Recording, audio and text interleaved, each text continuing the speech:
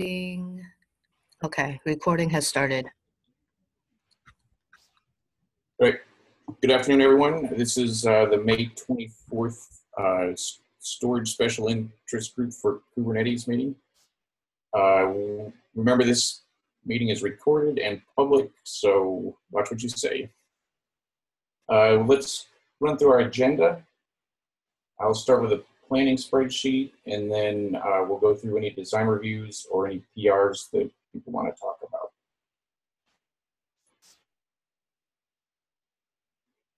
So I'm going to step through this on the features, just kind of get a status update from people. The first one, make dynamic provisioning topology aware. So we have, there are 3 PRs out for this one that all sort of depend on each other. The first one just got all the approvals today, so that should be going in. After the first one is in, then the remaining ones are related to the new API updates. We will try to squeeze those in if we can. If not, it's not a big deal. Okay, sounds like we're in good shape on that. All right, next one, Kubernetes CSI topology implementation. This is actually more of a design item for this quarter. We did not plan on doing any implementation stuff. Okay. CSI topology support. Saad is working on this. I think he just had another meeting with CSI folks to discuss this.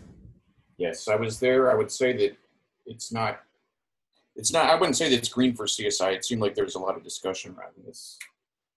Yeah, still like yellowish.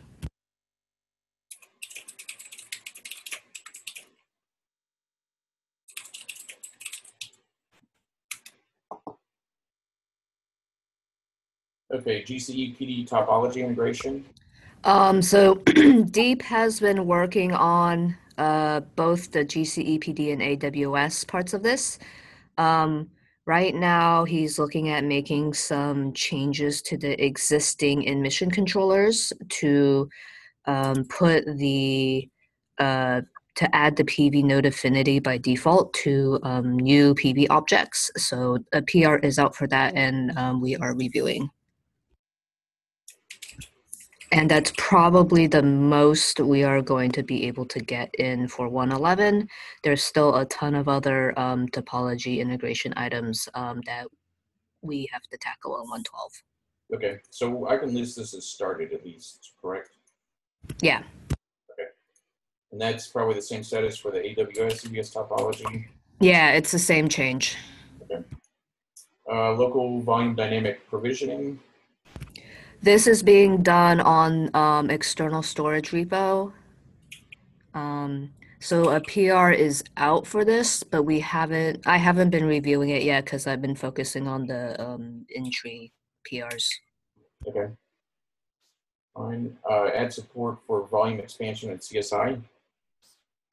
I think we will have to kind of punt it for the next release. We have a PR for CSI up, but it's not merged, and there might be still discussions going on there. So, yeah. Hamad, you mean just the CSI part, right? Yeah, and obviously we need the Kubernetes part as well to be done on the controller, and we have to make plugin changes in the CSI entry plugin in Kubernetes, like the interface changes. So just like we have to first get the CSI plugin merged, then make the entry changes. And I don't think we'll be able to do this in 1.11, both the stuff.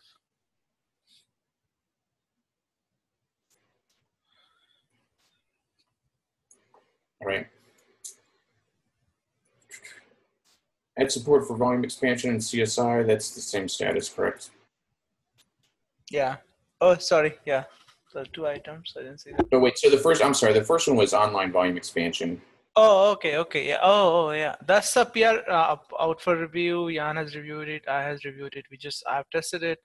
Yogesh is writing some E2E test for it. He has already written it. So I think we need LGTM by today or maybe tomorrow, and we should be ready to merge. But it's been tested, and yeah. Okay. So it's been reviewed. We just need the LGTM on that. Jan had some comments today morning, so the author needs to update, like respond to those comments. I will, yeah, that's the thing. So he works he or she works from in different time zones, so there's that. But yeah. Okay. Volume snap restore design. So yeah, we do have a design and just need to present that to SIG architecture. Should be soon. I think we're planning to do that today. I need to check with Jing. And the next one is CSI, so that spec is merged last week.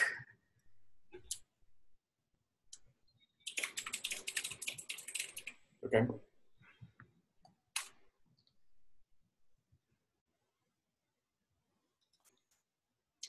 That's okay. So there's your CSI update on this. The spec, this merge, right? Yes, we just merged it last week.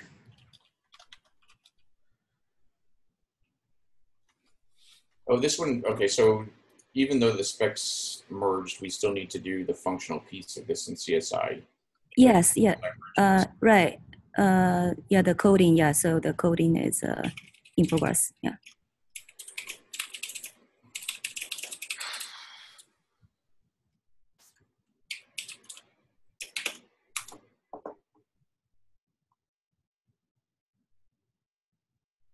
Okay.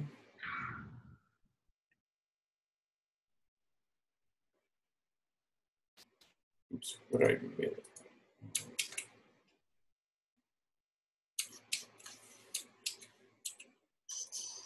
This item right here is blank. What did I delete? This is probably the implementation for CSI. Which one? Snapshot? You're asking? This is number 13. I don't know what that is. Yeah, I'm not sure. Snapshot support entry. So that's the. Oh, okay. Yeah. So that that is also that's a work in progress. Yeah. So.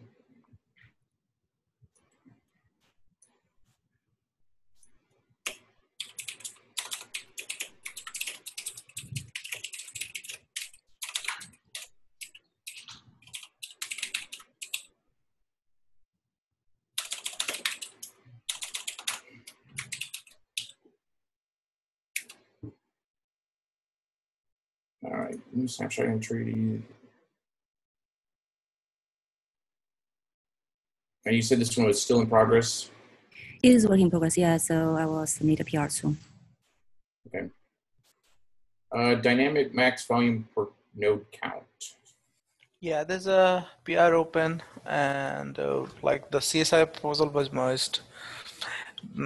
So the PR is open, and for CSI, I think we need to cut 0.3 release. I'm writing code to CSI implementation for CSI implementation for same thing, but I think these two pieces will go as separate PRs. Like the CSI PR, I would like to keep it as separate. Like the volume count thing for CSI will be separate PR, but and for entry plugins, there's already PR open. So yeah.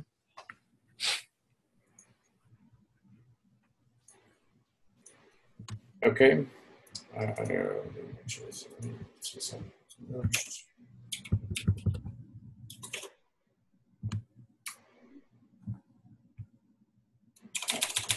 Okay. So there's that one. PV health monitoring. We have not had representation on this one. Yeah, I haven't had a chance to look at this one. I will try to look at it for next release. Okay. So this one, I think it's the official not started.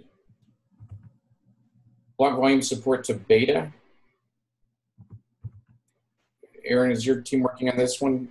You guys, I believe, are not working on this release. Is that correct? The block going to beta? Yeah. I thought you guys were doing that. I thought we talked about this yesterday. Yes. And we have not started this. Okay. Actually, I'm starting to expand E2E testing for block volume support by referencing local volume testing. And I'll discuss about it once I'm ready to. So realistically, what do we think we can get done by the code freeze time for moving this to beta? Do we want to punt on actually moving this to beta, or? Yeah, I would like to.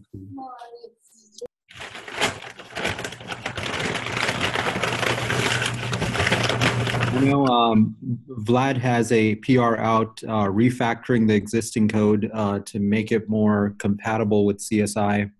And there's PRs going out to enable this in CSI. But I'm not sure like if the work hasn't begun to move the core API to beta, whether that's something we should try to rush in at the last minute, or. I don't see us getting this in at the last minute, to be honest. It hasn't even been started yet. Yeah. Okay. There's also one feature request I have for this. So I'm gonna work on a proposal soon.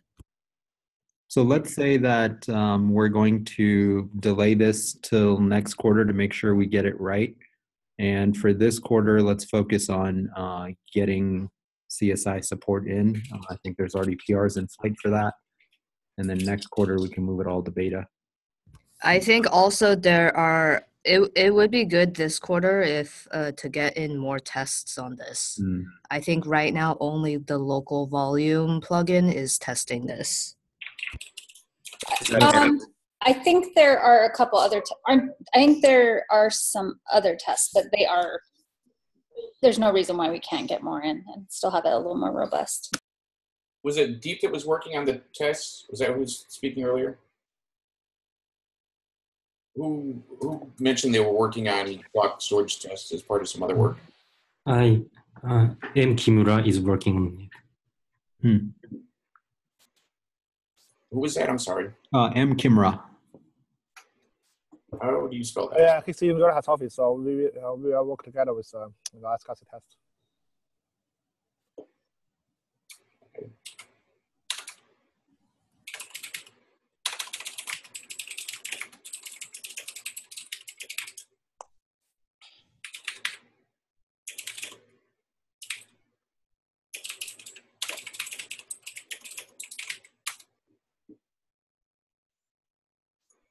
All right, the CSI block volume support. Vlad, I believe you were working on this. Yeah, so as Saad mentioned, there's a prerequisite PR out there, and I just got a ping from M. Kumura. He's going to look at that, and this work is being done against the block API to allow a little bit more flexibility for the downstream implementation of the block API, thus allowing CSI to be implemented. So that PR is in flight right now and being reviewed, and then I have another PR coming up to do the actual to finish up the actual implementation based on that previous PR. So those two are going on right now. Okay, so this is still in progress and healthy, it sounds like. Yeah, as of right now, it is. If I get that prerequisite PR approved, then that would be a good thing, and I can concentrate on and finish up the other PR. But I kind of agree. I think we need a lot of testing on this stuff. It makes me nervous a little bit. So Michelle, your feature you want to get in on it, is that going to have effects? Whoa, effects on. Sorry, can you repeat that? So the I don't know why my. Can you please mute if you're not talking? The change you were requesting for block, is that going to affect possibly something in CSI? Should we hold off? You mentioned you wanted to get something in. I don't think that's going to change anything in CSI. I think the stuff that I'm thinking about is going to affect some of the internal plumbings of how the feature is implemented on kubelet and also PV controller.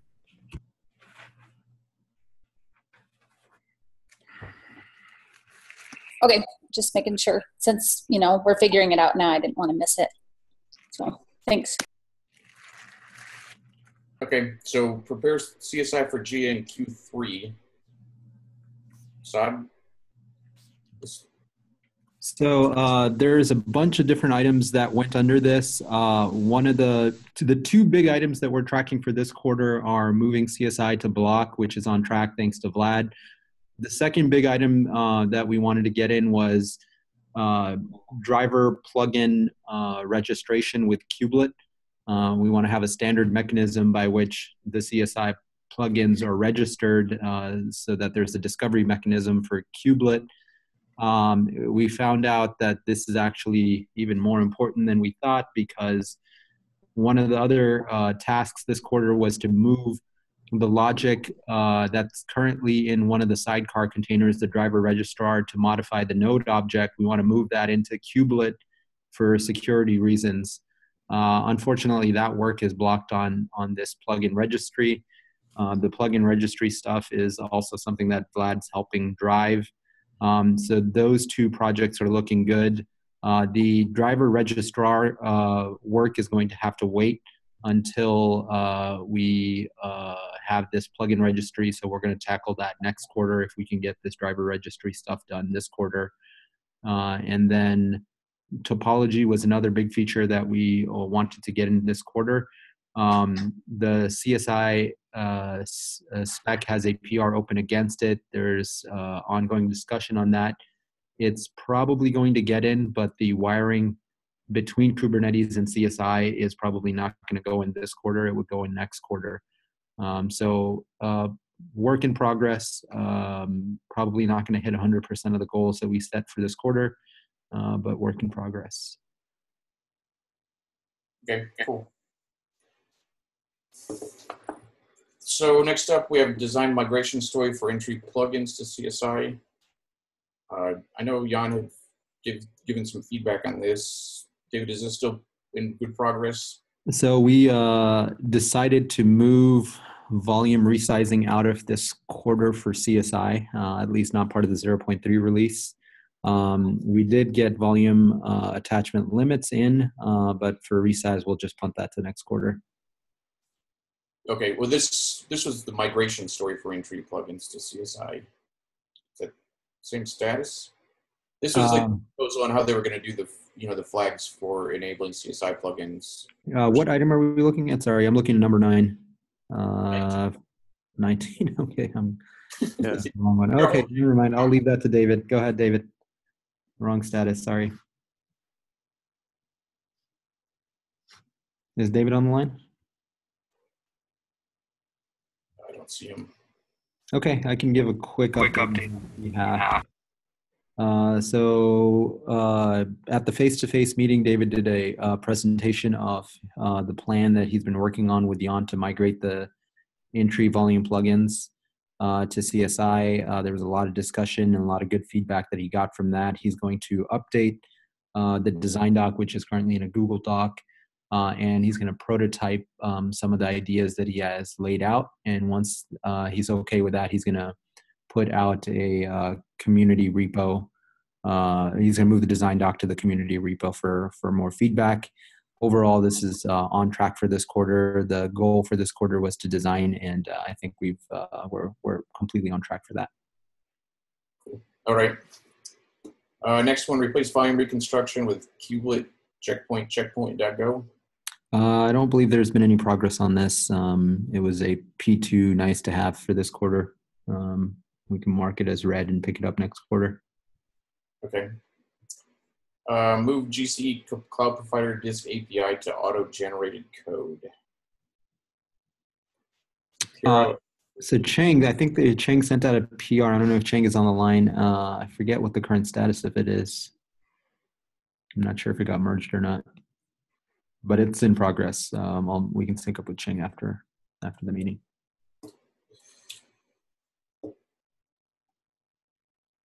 CSI kubelet device plugin integration.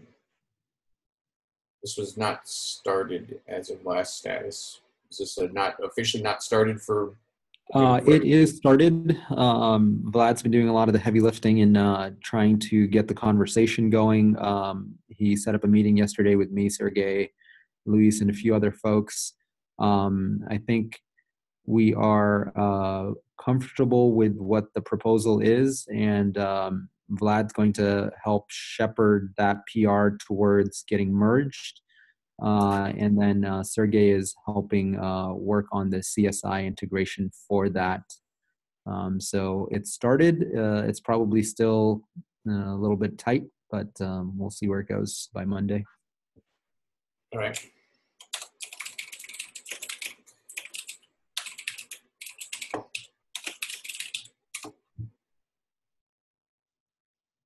All right, next one, planned breakup of external storage repository. And I would say this is in progress.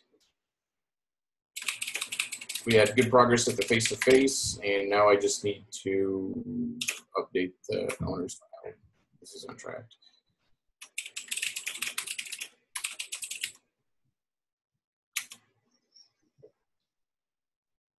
Containerized kubelet issues and end-to-end testing. I have found a group to own this in Red Hat, but I haven't nailed them down to actually owning it yet. So basically their manager said they'd own it, but they haven't agreed to. So this is still in progress. Host path volume reconstruction support. Subpath follow-up. What number are you on? Sorry. 25. Oh, 25. yeah. This is I just started working on this. I've reproduced the problem, but it didn't reproduce exactly the way I had expected. So I wanted to talk to Michelle after the meeting again about this, but it's in progress. Could whoever is sharing the screen scroll down?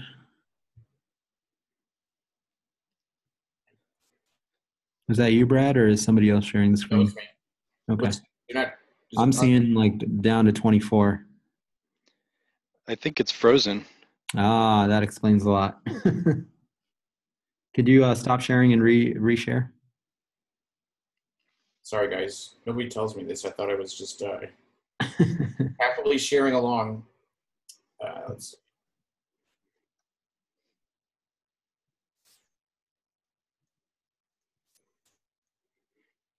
Ah, there we go.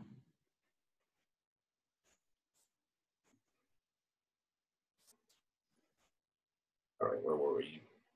Host path volume reconstruction support. Item number 25. We said that was in progress, and yeah. So I've reproduced the issue, and I'm going to start working on the fix after talking to Michelle one more time. All right. Is this something that can be worked as a bug afterward? Yeah, it's a bug. Okay. Improve service account token volumes. Number 26. I have not looked at the status of that. I need to take a look at it. I believe the design got merged, but I haven't followed up on it. Yep, the design is merged. Okay. 8 days ago. Okay. Provide environment variables expansion and subpath mount. You skipped over my iSCSI one. Oh, sorry. Delete iSCSI device on mount. Yeah, so this PR has been reviewed and it's basically ready to go, but there was one remaining big comment that I thought might be worthy of discussion here. I don't know if you want to do it now or in the section where we talk about PRs. Yes, let's add this to the section about PRs. All right. I put an item there, but it needs to be approved. I don't have edit access on the agenda.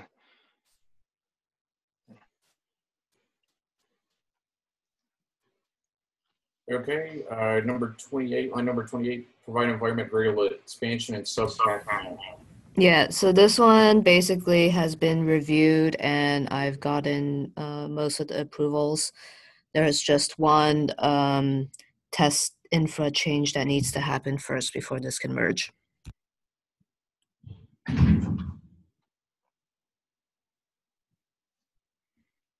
Okay. And who needs to review that, Michelle? So there was one. Me. Okay. Then we have bring storage object and use protection feature to GA. I've seen some movement on this.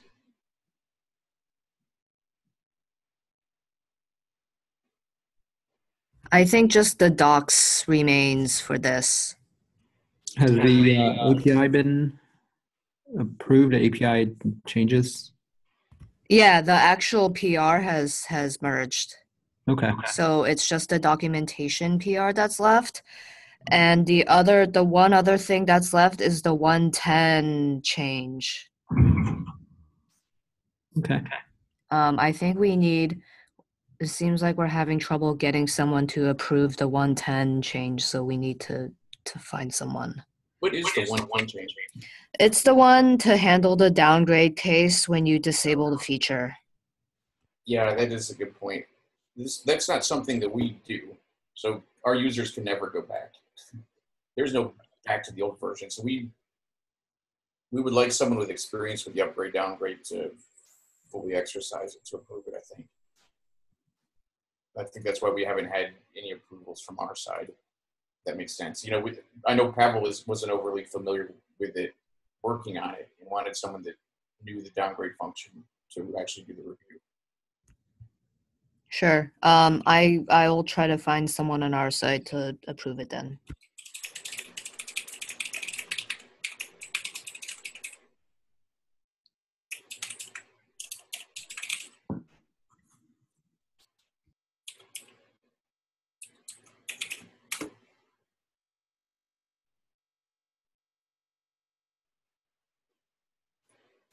All right, review E2E for storage.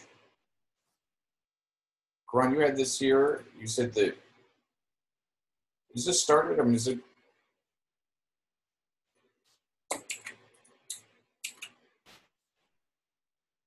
Karan, are you on the call?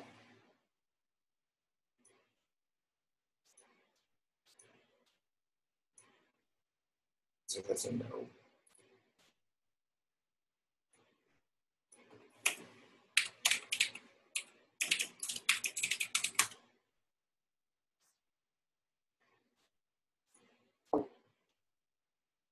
I suspect that he's done some review for it, but I'd like him to officially sign off and say that he has.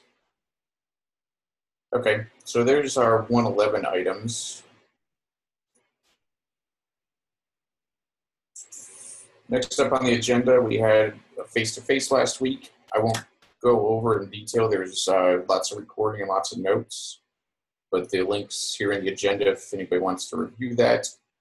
If there's questions, comments, or concerns, feel free to add that to the next SIG meeting and we can talk about them here for anybody that wasn't in attendance. Next item, we have design reviews. And Aaron, you put cloning on here. You want to talk about it? Yeah. So for the past 5 months, I've been working on a project called Container Native Virtualization, which is like the turducken of VMs and Kubernetes. That's how I like to explain it. So it's running a VM inside a container inside Kubernetes. And my team was brought into that to kind of oversee the storage aspect of it. And some interesting tech has come out of it, but needs to kind of be contributed back into the community. Some of it has started with the Cinder cloning. I'm not sure how many people have looked over it, but there's what they're doing instead of what we've done with snapshotting, where we're doing like a slow copy. They're using whatever technology exists on that storage array to basically dedupe the storage and create a copy on the back end of a PV. And this is done in the effort to take like a golden image of a VM, have it saved in a persistent volume, and then be able to copy that volume to instantiate another instance of a virtual machine. So that's the premise. They are wanting to do a couple things that could possibly be problematic just based on our discussions with snapshotting. And one of that is the host assisted cloning. And that would, what they're attempting to do and would like to do is have a persistent volume in one namespace and be able to have some method, a controller, most likely be able to copy that PV contents into another, basically reattach it to another PVC in a different namespace. And I know we can't do that today. So I don't know the best route by which we do this. If you want me to bring forward the PRs that we have existing there today to discuss, but well, so what's the SIG storage change? I mean, if these are SIG storage features, we should run them through like the planning, and then I'm guessing that you'd want this as part of 112. So you'd probably want to create features for it against 112, and then add it to the planning spreadsheet to track. Well, want design documents with it. Right. I mean, I guess I think they want to make sure they're doing things properly, and that's all goodness. With things moving out of tree, I think we have less control out of how things are done. But certainly if it's a controller that is doing things like copying volumes across namespaces, I feel like the storage SIG should be in on that discussion and weigh in on that. So this in-tree stuff, or is it all out of tree? Well, that's an excellent question. Yeah, so this is Adam. The Cinder provisioner is over at the OpenStack Cloud Provider repo. So there's a PR out for it there. We have folks with the Gluster provisioner who want to implement the same cloning annotation on PVCs. And I also spoke with NetApp, and they're doing something exactly the same using a different annotation for Trident. So one of the things that we would want is an agreed upon standard annotation for this, and maybe some sort of conventions around what happens if a provisioner does or does not support an annotation, as well as looking into CSI for how you might do something like this in CSI with maybe a different volume source type, which is another volume. So some of those things is where I think the touch points are with the SIG. Well, and I mean, ultimately, yeah, it's out of tree, Brad, but I think they are methods by which other storage providers are going to want to utilize this, and it would be nice to contribute them back to the community, I guess is really my intent. So even if it's something that exists in an external provisioner, cloning, I think, is a very powerful feature that should be made aware as part of the storage SIG. Are there security implications around cloning across namespaces in Kubernetes? Absolutely. Definitely. Yes, that's why I'm bringing it up. That is the stickiest point of them all. So from the SIG's point of view, if you guys want to get a project as an official SIG project, that means it would live under one of our organizations, really, Kubernetes-SIG- Kubernetes-SIGs, and we'd have a SIG storage - your project name. I think it's too late probably to put in external storage. I know there's some stuff there, but we're trying to get everything out of there. If there's a CSI touch point, and it's a CSI project, we have a Kubernetes-CSI organization that can host CSI specific stuff. To me, it sounds like this stuff is being hosted already in Cinder or outside of kind of the cube sphere of influence. I mean, we can definitely list it as a project and, point to the external, your external repository, but I don't think you guys are really subject to any of the processes in place or, any of our cadence that you would be if you were in one of the official repositories. So I think, for me, I think one of the things where I think the SIG can benefit, I'm kind of imagining a Wild West. SIG meetup. I forgot it's today. Meeting. I forgot it's today. Can you please mute if you're not talking? I'm sorry, guys. So I think where the SIG can contribute here is that we have a bit of a wild west with all of the out-of-tree storage plugins and provisioners. Everybody's using different annotations, and also how you might hook.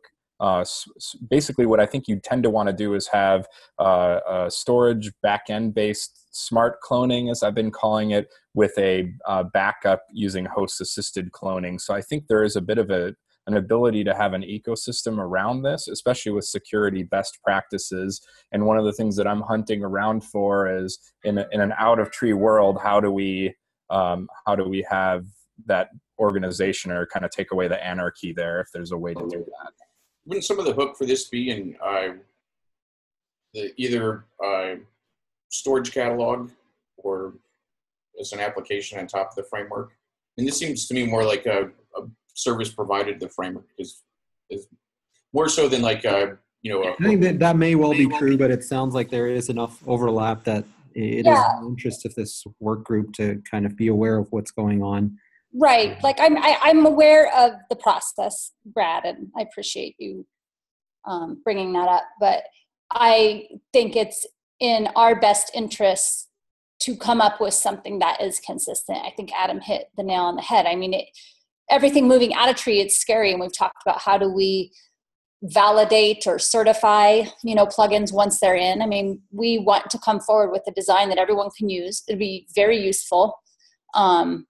And is secure, because copying things across namespaces or copying PVs in general could get tricky. So I think out of the snapshots discussion, what people want after that as a next step is migrating data around and being able to import and export volumes. That is going to be a real challenge. We may not be able to get to that point, but this discussion kind of overlaps with that, and it's worth having the discussion rather than not. Yeah, so I was just going to say quickly, that's a really great point, because that's another one of our features we were looking into that I brought up at KubeCon was the import export ideas as well. And, and I think the same exact framework and rules apply, because you can implement it as entirely an application, but maybe there's value in a standard. Well, so to that point, I think it would be a little bit more obvious to SIG Storage if this was incubated as under one of the Kubernetes repositories or one of the. I don't think we need to talk about where the code is going to live so much as maybe start the design discussions and things like that. Like it's already been designed, as far as I know. I mean, I think this is something that's the case, Adam? out there. So we have some stuff. We have code for CDI. I have PRs for the cloning that's actually been implemented in multiple provisioners. But so I think one of the things we recognize is we made a little mistake, and we wanted to see if it could work. But now we really want to engage the community on a design that's proper. So yeah. So I think like we're kind of putting the horse before the cart here. Like it makes sense to have code and prototype and things like that. But the first thing is always design. So it looks like what the next steps would be is for 112, put this officially on the spreadsheet.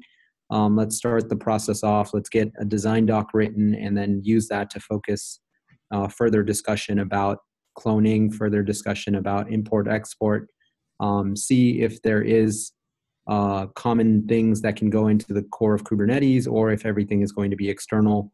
And then once we've locked down the design, then we can talk about next steps about if there are code artifacts, where they should be moved to or where they should live. So let's start with there. Okay, and there'll probably be three things, and Adam mentioned CDI. That's our container data importer. Today it's specific to VMs, but it actually could be used as a method to import pre-seed PVs. Like if you wanted to back up a database onto a PV and start it in your namespace, for instance, it could be a method for that. So there's definitely some useful tooling, I think, that we want to engage upon. I think there's probably going to be three different things that we'll propose. I think one thing that we've learned from the NFS recycling code that used to exist a long time ago is anytime we have Kubernetes mucking with the data path, it can get very, very ugly. Yes. So we'll have to make sure that we do this very thoughtfully. Yes, and I appreciate you guys taking the time to consider it, because I think it's it's worth discussing. And I hope it doesn't diverge from, you know, current features, but I think it's useful. Mm-hmm. Okay. Any last remarks or questions on that? Okay. Next item we have on the agenda is Ben with PR 63179. Ben, you want to? So this is the iSCSI deletion change to prevent data corruption in cases where LUNs get reused on the back end. So when I was down there hacking on the iSCSI code, I didn't see any locks, and I kind of assumed that some sort of locking was happening at a higher level to prevent any kind of race conditions with the iSCSI sessions, because iSCSI login sessions are a shared resource across multiple PVs. So I was talking to some people about it last week, and I understand now that there aren't any locks. And so there's probably just race conditions around if you happen to do a detach of the last volume that's using a particular iSCSI session right around the same time you do an attach of a new one. There's the potential for them to race and for one of them to blow up. So I don't think my change makes this any worse. And so we could just treat it as a separate issue and merge this fix and then deal with the races as a separate issue. But if you wanted me to deal with the races, there's a bunch of different approaches, and I didn't know what sort of stylistically we prefer to do in Kubernetes for dealing with race conditions. So I wrote up you know, a couple different options for doing this. The options are written in the agenda document, Brad. Do you want to maybe go over them if we have some time very briefly? Well, I wanted to ask just as a general approach, what do you guys do for race conditions? Do you like to have locks in kubelet? Do you try to avoid doing locks? Two different layers. There is the core Kubernetes volume layer where we work very hard to make sure that multiple operations are not started on the same volume. But we don't really do anything about within the same plugin having multiple volumes being mounted or unmounted at the same time. The assumption is that the plugin itself will take care of that. Okay. So so mutex is in the plugin are not a big deal if that's the right way to approach it?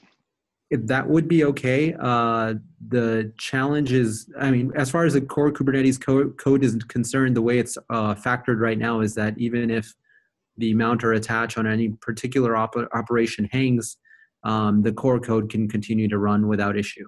So yes, it's okay, but you'd have to do it very carefully to ensure that you don't have any deadlocks or anything like that. Okay, so I'll outline the ideas that have been suggested so far. Okay. Humble in the PR actually suggested maybe we should just never log out of these sessions and let them leak. That would solve the problem, but it could create a pretty significant resource leak over time.